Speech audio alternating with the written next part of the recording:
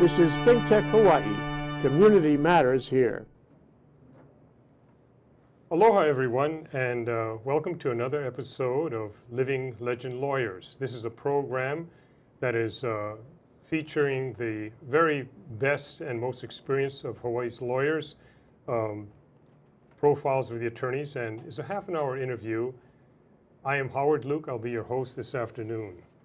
I am so honored to have as my guest this afternoon, Sherry Broder.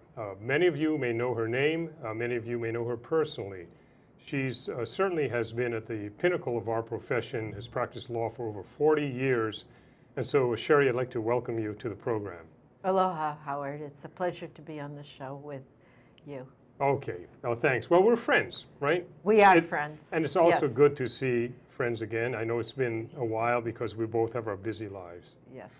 All right. Now, you know, Sherry has represented clients in the state of Hawaii for over 40 years, but that's not the end of the story. She's represented clients in the state courts in California, New York, other states, as well as far and wide throughout the world, in Singapore, in Switzerland, in the Philippines.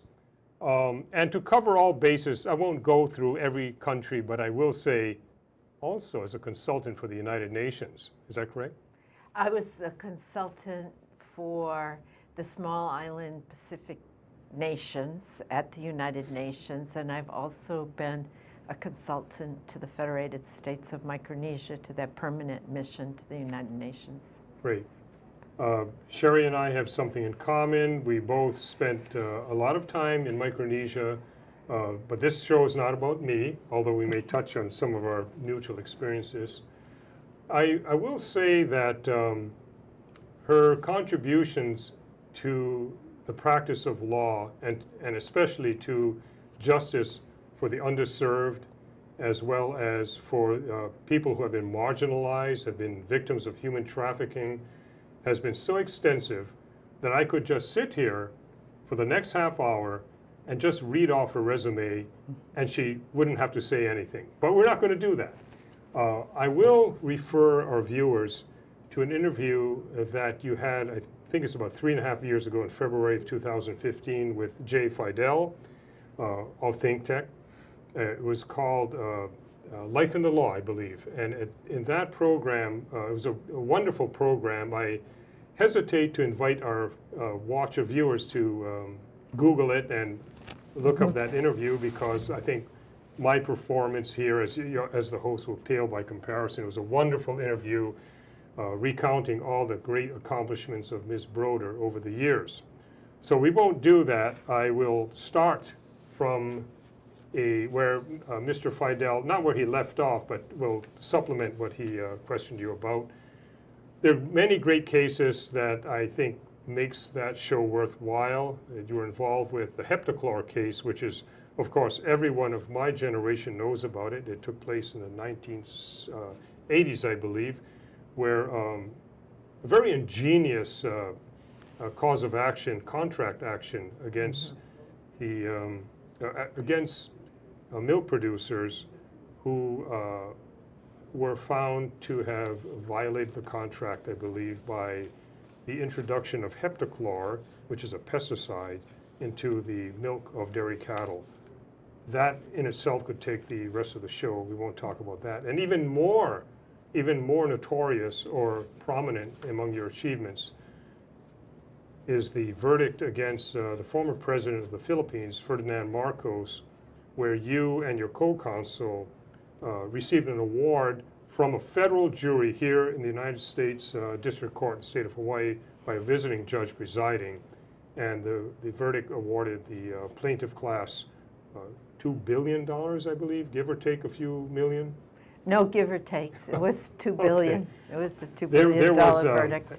It sounds like a lot of money, and it is, but I would have everyone understand that the impetus for doing that case was really the difficulties that the plaintiff class suffered, well documented and brought out in the trial, The money was actually secondary because I think it took some time to collect any amount of it, and yet you persisted, and for that I congratulate you and your co-counsel. Oh, thank you. Well, we worked very hard to collect money, and we did eventually collect about $28 million, and we did do 2 distributions in the Philippines. Of course, most of our clients were on the impoverished side because it was easier to abuse them without any consequences. And we are still working on collecting more money. We have $40 million in New York that we're fighting over in both federal and state court. That case was decided here in Hawaii, and the judge here did award the $40 million to us, but that case went all the way to the U.S. Supreme Court. And the Philippine government took the position that our case was interfering with foreign relations of the United States of America. And so then the State Department also filed a brief supporting the position of the government of the Philippines. And so Chief Justice Roberts wrote an opinion setting aside the award of the $40 million to us, but not giving it to the Philippines, and so then giving them an opportunity, time to bring their case to recover the monies, but they didn't. So then now we're in New York fighting over that money again, and we're also fighting over $26 million in federal court in New York over paintings that have been found. When Ferdinand Marcos was overthrown, a big truck came up to Imelda's townhouse on the Upper West Side of New York City, and they unloaded everything that was in the house. And where did it go from? She had Monet paintings and all kinds of very expensive, famous paintings. So we're fighting over those funds, those paintings. Who do those belong to, and how will the money be divided up? That's amazing. You could create your own museum, right? And that's only said partially tongue-in-cheek, because it sounds like there was some, from what I understand, some pretty fabulous artworks that could have ended up in the Louvre, for example, right? Oh, yes. Yeah. Well, one of them, the Monet water lilies painting, sold for $40 million. She had that. Well, she had one of them. There's many of them. But that's like a discounted price because people weren't sure of the provenance of it, which is a big thing today in the art world. So there's more paintings of other very famous artists. So has the continued litigation caused you to travel? Do you have to go to New York? Do you have to go to D.C.? Or do you travel, or do you have other people doing that for you? Well, one of my co-counsels is located in Philadelphia, and we also have co-counsel in New York. So I have traveled to those locations, but it depends on the kind of hearing it is. And because, some of the cases some of the Merrill Lynch deposit cases in state court, but the artwork cases are in federal court, because the way we found out about it is they sold the Monet painting and they didn't pay taxes. So it was actually the taxing authorities that brought it to the attention of people that they had these paintings. So for that, today in federal court, most federal courts are very technologically savvy, and you can easily appear by telephone. Sometimes they, have video conferencing facilities, and the judges are very generous in terms of allowing you to work that way. Oh, that's great. Well, so it's an IRS matter. It sounds like Al Capone Redux, right? Yeah, got to be careful with your taxes. Oh, okay, yeah. Well, at some point, I want to weave into our interview this afternoon your wonderful life story with your incredibly wonderful husband, John Van Dyke. He was an international lawyer, well known throughout not just Hawaii, and not just throughout the nation, but through the world. And he had so many people who considered him their mentor in South Korea, in other countries. Certainly he stood at the vanguard in the law of the sea and international law. And of course, I'm sorry that he suffered an untimely death, but you carry on his work. You're a director of the John Van Dyke Institute of International Justice, I believe. Is that right? It's the John Van Dyke Institute of International Law and Justice, but I find that people can't remember the whole name, so I've shortened it to John Van Dyke Institute.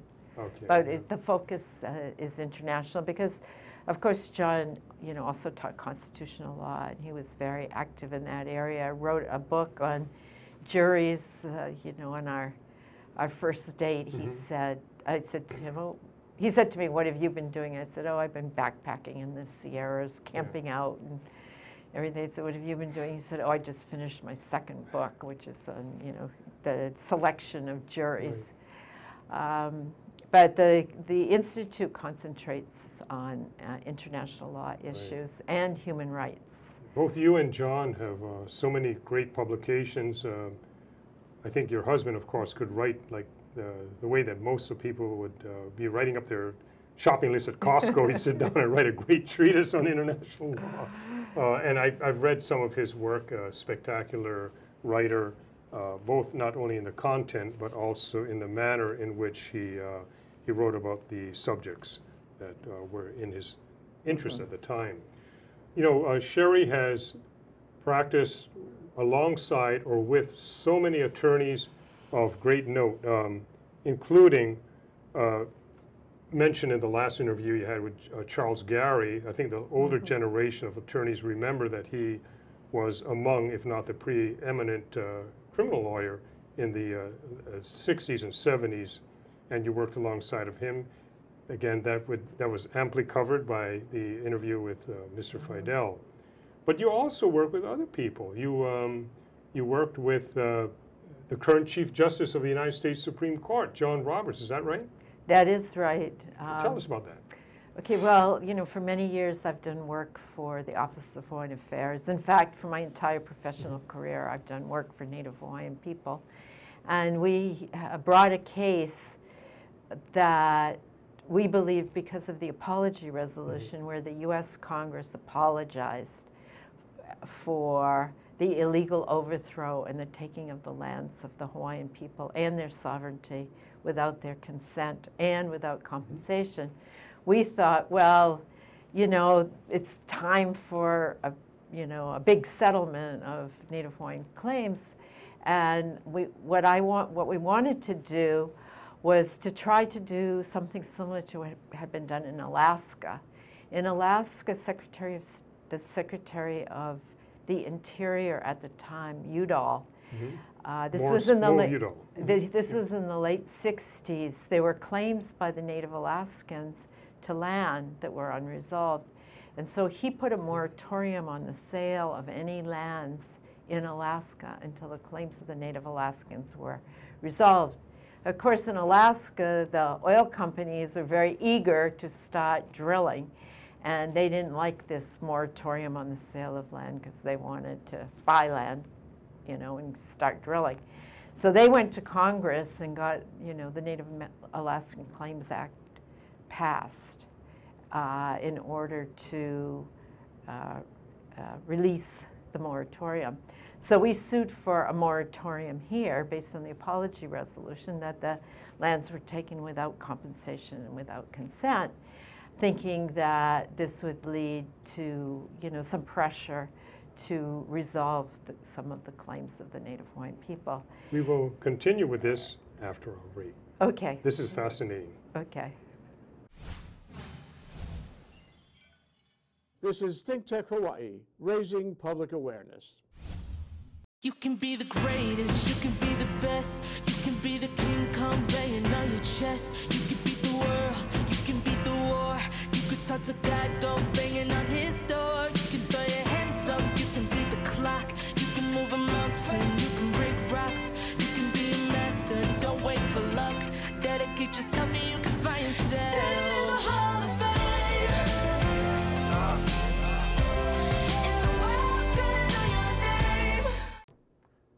Aloha, my name is Mark Shklov. I am the host of ThinkTech Hawaii's Law Across the Sea. Law Across the Sea is on ThinkTech Hawaii every other Monday at 11 a.m. Please join me, where my guests talk about law topics and ideas and music and Hawaiiana all across the sea from Hawaii and back again. Aloha. Superstars. Welcome back, and we're with Sherry Broder, who is our guest today. Very honored to have her here. I think, you know, one of the things that people are quite interested in when they view cases that they may or may not be aware of is not only the content of the cases, but the character of the individuals with whom you may have worked. For example, I don't know if this is too much information, but did you get along with, how was John Roberts, our Supreme Court Justice? I'll tell you why I'm asking that. As a Chief Justice, of course, he is at the very top, the apex of the ivory tower. That doesn't mean that he's not a human being, but he certainly was more accessible, I think, when he was co-counsel with you. So. Well, he was actually a very nice person to work with. You know, those people that make it to that level of the law practice where they are what you call Supreme Court practitioners, U.S. Supreme Court practitioners. I've had the opportunity to work with a few of them, and they've all had the absolute best manners, been very gracious in all respects. And I enjoyed working with John Roberts a lot. He, you know, I knew more about the facts, about, you know, Native law than he did, and especially law here in Hawaii. And he always acted like, you know, I really knew what I was talking about, and he was definitely going to listen. So I enjoyed working with him quite a bit, actually. He was a Solicitor General at the time? No, he was not. He was not. He did become a circuit court judge first, and then he became a U.S. Supreme Court justice. But let me just tell you, when we took the break, I didn't get a chance to tell you the end of what the case is about. Okay, because it's such a fascinating case. Okay, so we went and sought a moratorium on the sale of any lands from the Public Land Trust here in Hawaii because, of course, you know, most of the state lands are lands from the Hawaiian Kingdom that were taken by the provisional government and then after the illegal overthrow and then given to the territory, and then the territory gave it to the state at the time of admissions. And so we were seeking this moratorium, and we did get a unanimous decision from the Hawaii Supreme Court upholding a moratorium and looking to many statements made by the Hawaii State Legislature and by the governors in terms of their commitment to the first people of our lands to talk about you know, some reconciliation and resolution of the claims of the Native Hawaiian people. So we did have a unanimous decision. But one thing that I learned when cert was granted was that, okay, once cert is granted, you're in trouble. And cert being granted means the case goes from a federal appellate court or a state court to the United States Supreme Court. Well, there's a direct appeal. There's a direct appeal for a state, from a decision of a state Supreme Court to the United States Supreme Court. Right. There's a direct appeal, just in that very limited circumstance. And so, you know, we were advised strongly that you've got to get somebody who regularly practices before the court. Before the U.S. Supreme Court. Yeah. You know, you have worked with so many attorneys whose names I know of, whose work I may or may not be somewhat familiar with, including an individual who was portrayed by John Travolta in a in a movie, a civil action, I believe, Jan Schlickman. Also with a deputy Solicitor General under President Obama. Is that right? Yes, I worked with Neil Katyal, and I worked with him on another case involving the rights and entitlements of Native Hawaiians. That was State of Hawaii versus OHA, or? That was, okay, you know what, I got to back up. The case that I worked on with John Roberts was Rice versus Cayetano. Right. That was the 15th Amendment case. The case I just described, I worked on with Neil Katyal. Yeah. Sorry. Yeah, that's okay. Yeah. That was the case, the state against OHA, is that right? State v. Yeah. OHA. So that's when I worked on with Neil Right. Katyal. But I just worked on with him during the cert petition. You know, aside from working with attorneys and bringing cases in courts, you've also worked as an arbitrator. Now, the direction of the law, at least in Hawaii and in most of our states now, is to move away from actual trials by combat in the courts to mediation and arbitration. And you serve, you're upstaging everyone once again because, you know, the arbitrators, and I was a court-appointed court arbitrator, but you were an international arbitrator, and you still are, or? Yes, are you? I am. What is that all about? Well, I had this one very interesting case where, you know, I think because I do teach international law and international ocean law at the law school, I was picked for this particular case. And it was a case where a Taiwanese tuna fishing vessel went aground in a remote atoll, Euripec, in the state of Yap in the Federated States of Micronesia. And it was really an insurance dispute. You know, how much was Lloyd's of London going to pay? And of course, Lloyd's of London's been doing insurance policies for the maritime industry for the last 150 years. So they got a pretty tight policy that sewn up. So the Lloyd's of London picked Sir David Steele, who's a barrister, an English barrister in London, and he regularly gets picked by Lloyd's of London for these kinds of disputes. And I was chosen by the people of Euripec. And the very interesting thing, we were we had to go according to the insurance contract, which says that you have to use the 1996 Arbitration Act of England and Wales. And the unusual thing in the contract was that there were only 2 arbitrators. So what happens if you don't agree?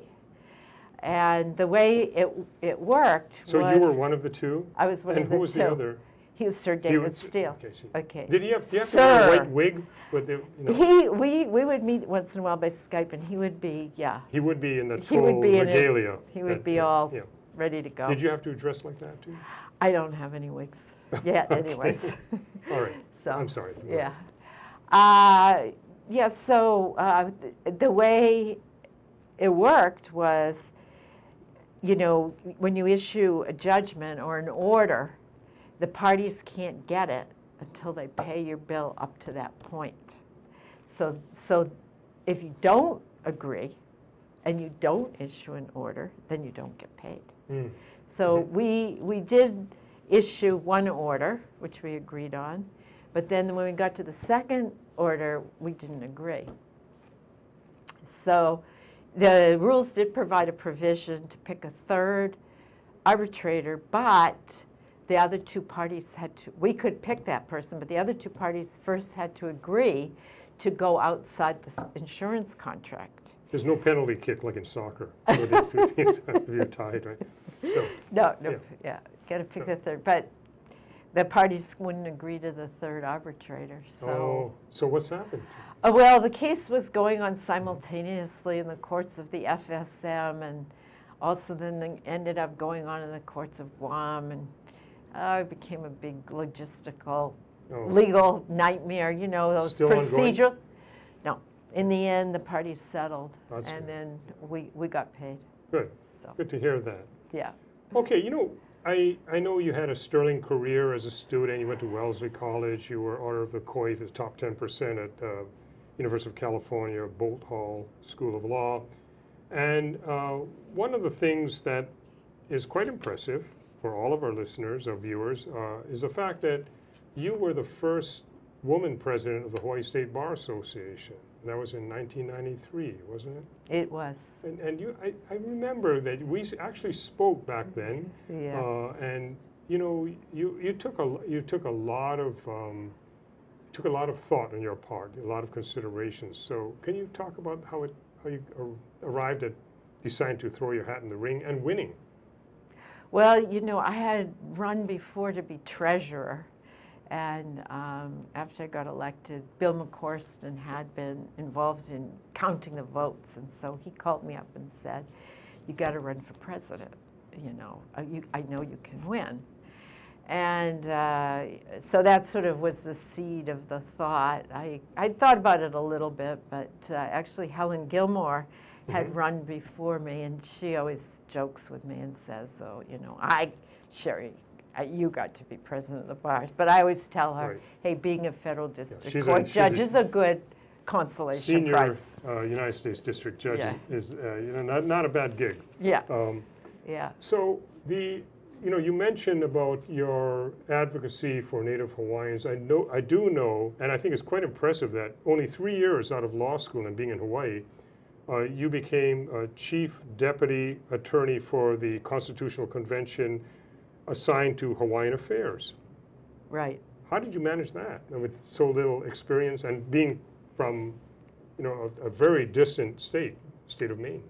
Well, you know, I had worked for Jim Funaki at the House Majority Attorney's Office at the Hawaii State Legislature, and we got along quite well. And he was asked to be the chief attorney, and he immediately asked me to be the deputy chief attorney. And I think the way I ended up with the Hawaiian Affairs Committee was that I thought it sounded like super exciting. That would be a great thing to do. And I think that the other lawyers thought maybe judiciary or legislature. Well, we're glad you did that. Now, I'm going to have to, I'd like to hear more, and you managed to be counsel for OHA in many capacities, but we only have a little bit of time, I've been told. So I'd like to ask you this. You know, I had Lowell Chun-Hoon and Eric Seitz on the show in the past, and they emphasized that despite all the indications of younger lawyers, some of them, and even lawyers of, and maybe more so, lawyers of our generation having some difficulty in adjusting to some of the developments most recently in terms of the access to justice for the poor, for the downtrodden. What words of wisdom, if any, could you tell our younger lawyers and tell me about that? Well, you know, being a lawyer is a privilege, and you can go to court and you can ask a judge to administer justice. That's a fantastic thing.